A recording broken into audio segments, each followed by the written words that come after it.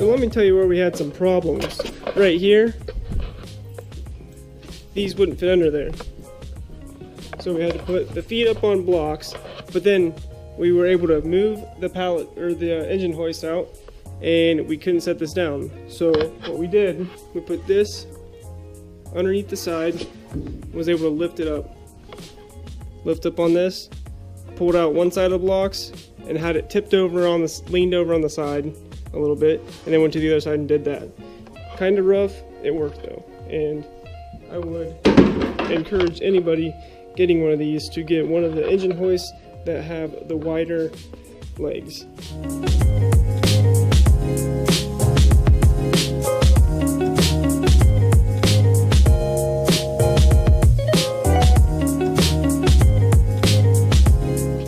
So I had everything jacked up, and I had this moved around with this pallet jack that we rented from an Ace Hardware for $20 for 4 hours. Seems like a lot, but I had to do it.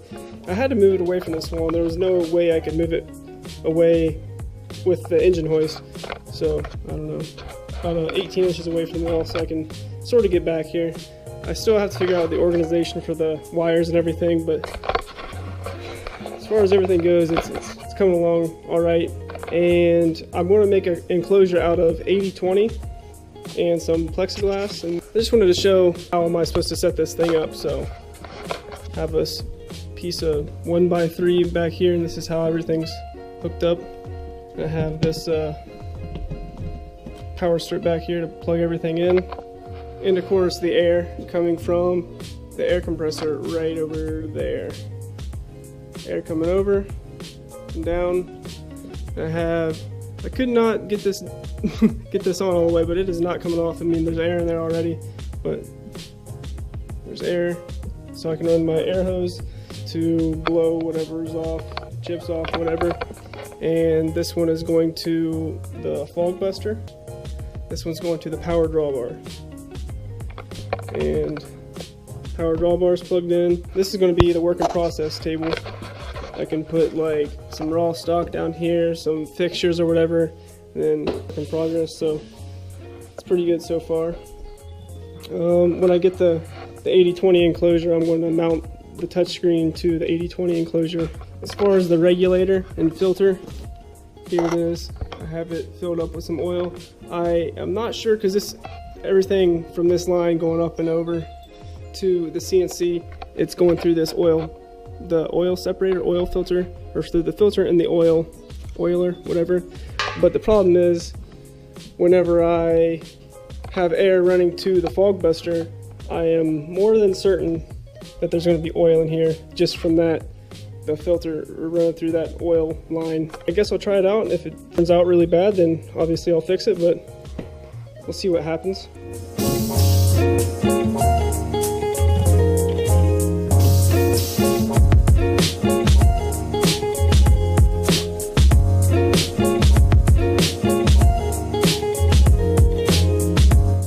So even after doing my last project on the Shapeoko, even what I thought was my last project on this, on my first CNC, I've decided to keep it, even though I thought I was just going to get rid of it, sell it.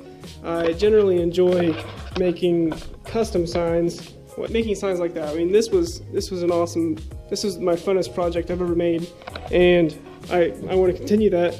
And I think I might just put like custom signs on Etsy, just to keep making them. But with that, I mean, cutting wood next to this thing, I don't want sawdust going in the ways of the machines and all sorts of crap. So I'm going to build a big enclosure, and I got inspired from Winston Makes on YouTube, I believe it is.